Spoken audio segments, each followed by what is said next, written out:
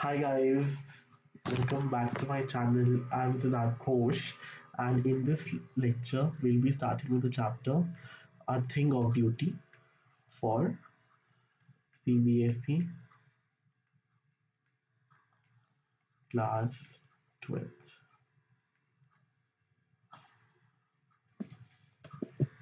तो हम इसमें थ्री स्टैंजास पढ़ेंगे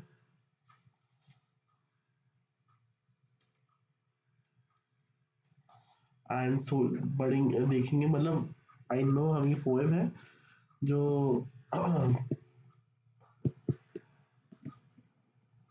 जिसको हम देखने वाले हैं थिंग ऑफ ब्यूटी क्लास 12 के लिए सो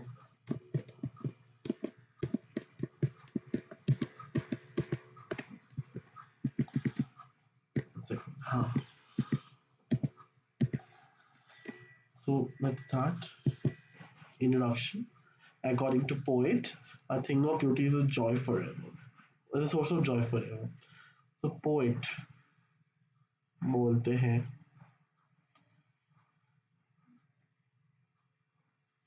कि जो थिंग ऑफ ब्यूटी है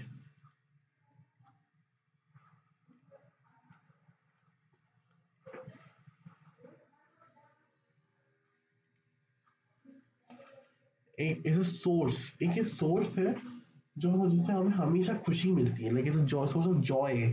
जॉय का ये मतलब है खुशी। It's a source of Joy for ever. The sun, the moon, trees, musk roses and daffodils are all objects of beauty.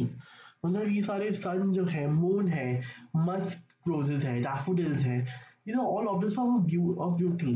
And ये and beauty never turn into nothingness. मतलब ये कुछ नहीं, मतलब ऐसा नहीं है।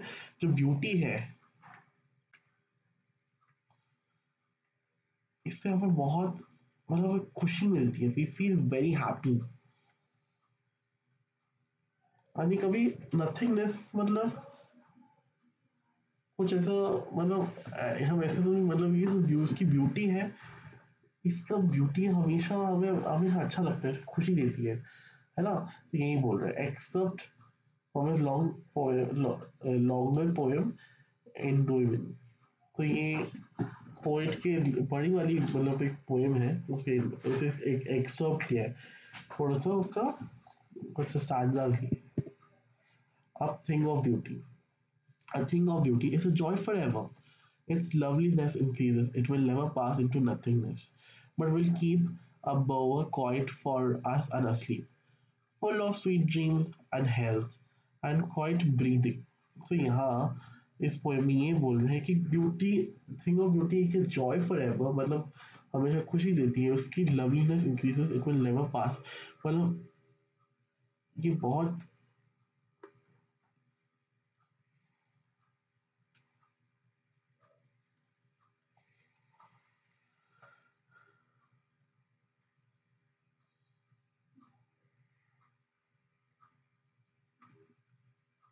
it's a source of happiness for us. So हमें we feel calm, relaxed, right? हम देखते हैं इसमें the poet says that beauty stays forever. Beauty हमेशा रहती है, it never fades away. कभी नहीं फेड होती, कभी जल नहीं जाती। It increases within the passing time. वो it increases, बढ़ते रहता है। The perception of the poet regarding beauty that it never goes off with the passing time and it beautifies more and more. यहाँ ये बोल रहे हैं कि जो उसकी ब्यूटी कमी नहीं जाती, इसकी जो ब्यूटी है बढ़ती रहती है। It is just increasing. For the poet beauty is like a beautiful shady tree under whose all the creatures can sleep peacefully. So poet के लिए क्या लगता है, जो ये ब्यूटी है, दिस ब्यूटी एक शेडी ट्री के अंदर, लाइक ब्यूटीफुल शेडी ट्री है उधर, जहाँ सारे क्रिएचर्स सो सकते हैं, they can enjoy their health, they can sleep peacefully. तो यहाँ का लिटरी डिवाइसेस देखते हैं। राइमिंग स्कीम क्या है, ए ए बी में सी, forever, never, keep, sleep, breathing, these are the rhyming scheme. Alliteration, use of consonant sound at the start of two words that are close in series. Sleep, sweet. So alliteration क्या है? देखो, sleep, sweet. तो consonant sounds है of two words. Metaphor भी है. Bow or quiet. Calmness of bow is compared to the calming effect. The calmness of the bower. Compare किसे कह रहा है? Calming is a beautiful thing. Bower quiet. Right? A flowery band to bind us to the earth. Spite of despondence of the inhuman dearth, of noble natures of the gloomy days, of all the unhealthy and over darkened ways, made for our searching, yes, in spite of all, some shape of beauty moves away the pall from our dark spirits.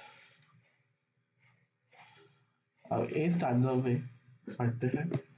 The poet says that every day it is the beauty that fills us with the spirit to live. It is the beauty that builds us to desire in us to live through. There's sad moments and cruel people around us. So here the poet wants to say that without beauty, the earth will be full of cruel people, sad and gloomy moments. It is the beauty that is created by God which helps us to remove the sadness from our hearts. हम ये क्या बोल रहे हैं इधर poet बोलते हैं कि एवरी डे जो ब्यूटी है हमें एक ऐसे वो it gives us the spirit कि एक ऐसी हमें देते हैं कि हम यहाँ मतलब इस दुनिया में रह सके मतलब it is full of sad moments cruel people है ना तो ये जो beauty beauty of the nature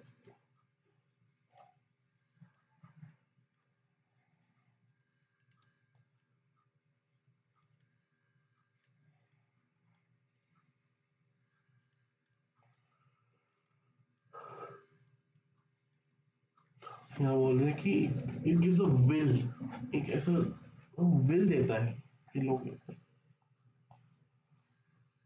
it is the beauty की ब्यूटी है which is created by God which helps us to remove sadness from our hearts. ये यहाँ बोल रहे हैं कि ये ब्यूटी दी हुई है कि ये पूरा सैडनेस मतलब निकाल दे हमारे दिल में जो है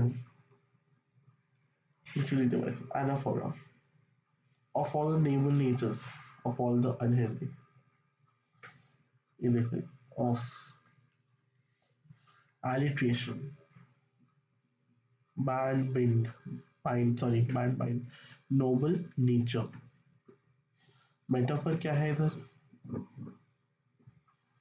our life bind us to earth imagery create a sensory effect of beautiful things a flowery band to bind us inversion normal order of words is reversed are we gathering in a flowery band A. So guys हम लोग ये जो third stanza है next class में next lecture में मैं आपको कराऊंगा आइदर लाइव में करा सकता हूँ लाइव में पढ़ाऊंगा आइदर और हम लोग मैं आपको रिकॉर्डेड लेक्चर ही मतलब बता मैं आपको बोल दूंगा कम्युनिटी में राइट अभी के लिए इतना ही करते हैं एंड थैंक यू गाइस अभी मेरी हालत भी ठीक नहीं है so my voice is not sounding that great but yes I'll sorry remind you अभी तो like let me see after some time I'll let you know. Thank you.